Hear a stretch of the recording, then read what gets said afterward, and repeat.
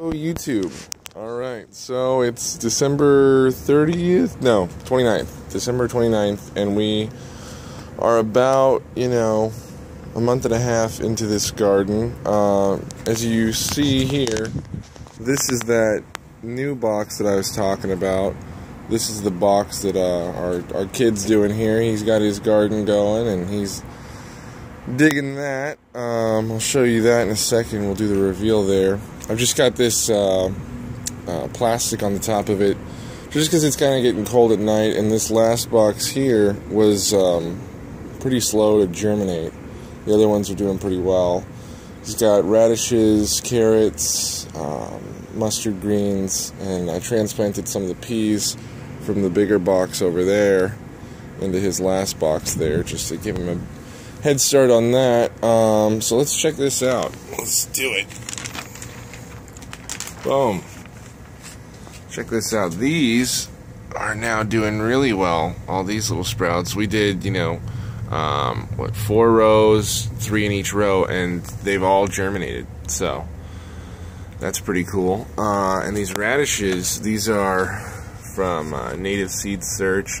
Although I got the seeds for free from Valley Permaculture Alliance, and after these bolt, I'm going to collect some of the seeds and give them right back so that more people can get free seeds next winter to grow their own radishes, because I'm all about sharing the surplus here, and that's what permaculture is all about. And, in here we've got, I believe, some mustard and carrots, like I said. These, I don't remember what these are exactly, but I really like these, like burgundy leaves. It's pretty cool. And there's his peas. They're doing really good. So now we'll come over and check out my boxes. I thinned out, I had 3 little cabbage sprouts there, and I thinned those out. Ate the sprouts, and they tasted delicious. Here I've just got some salad greens growing, and 1 of the native onions right there. And then in this box, I've got more of those onions. And in this box, there's some more, but also some dill, and I think a few other herbs. And then in here, what I've done is, I just, we had some celery, and so I used what I wanted from the celery, and then I thought, why don't I just see if I can put this in the garden and see what happens. And I put it in there a couple weeks ago, and it's actually doing pretty alright. So, I mean, it's a total little experiment. I don't really care what happens with it. I'm just seeing what it does do.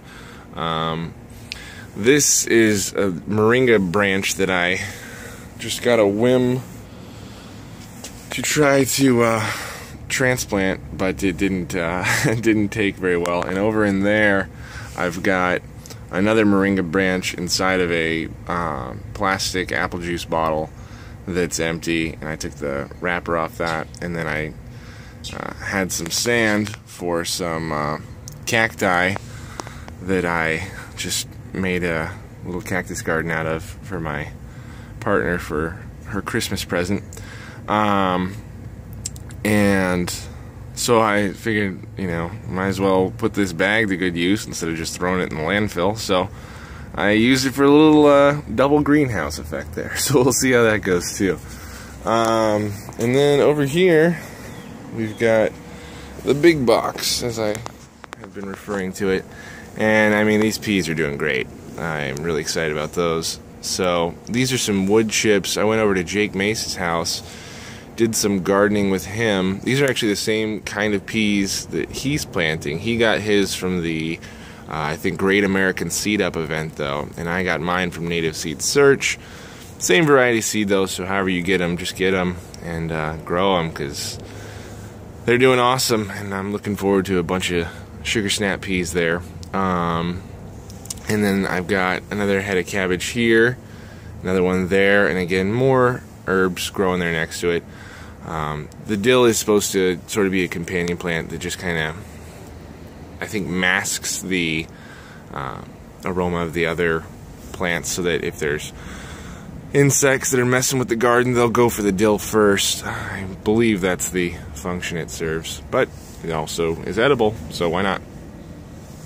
More salad greens over there that I was supposed to thin, but I'm gonna let you in on a secret. I don't really like salad that much, so even if those greens don't do very well, I don't really care. This whole first time gardening, this winter garden box was kind of an experiment in and of itself, so I mean that any of these things are growing makes me feel really good.